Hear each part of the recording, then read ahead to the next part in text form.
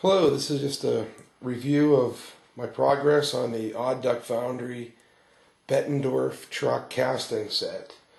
I received this from Steve, advertised on one of the lists. I can't remember, someone to try it out, and I'll give it a shot.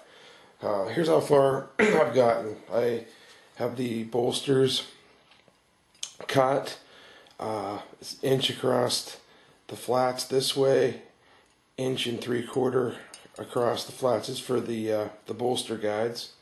Did some cleaning up with a Dremel, then I went to a die grinder. It seemed to work better for everything. On the back side of these, I got a bore for the bearings. I have these 1.1 by half bearings. I have a whole bunch of these, so I think this is what I'm going to go with. They should work out okay. I'm going to place it about there. That should work, I believe, for there.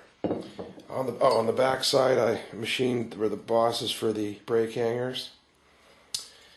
And let's see, here's a bolster.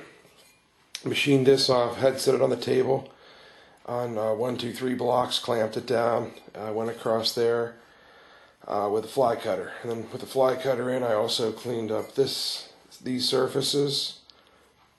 Flipped it over, cleaned them up again. This is 2 inches.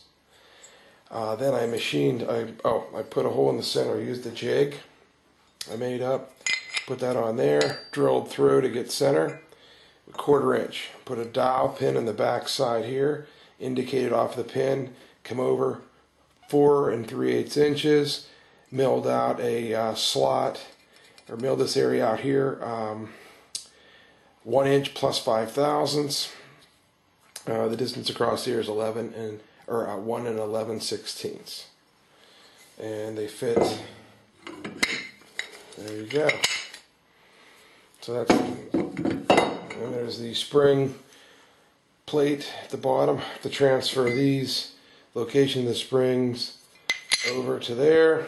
Once I get that, I'll be just about ready. Get the holes bored. So that's the next move. Thanks for watching.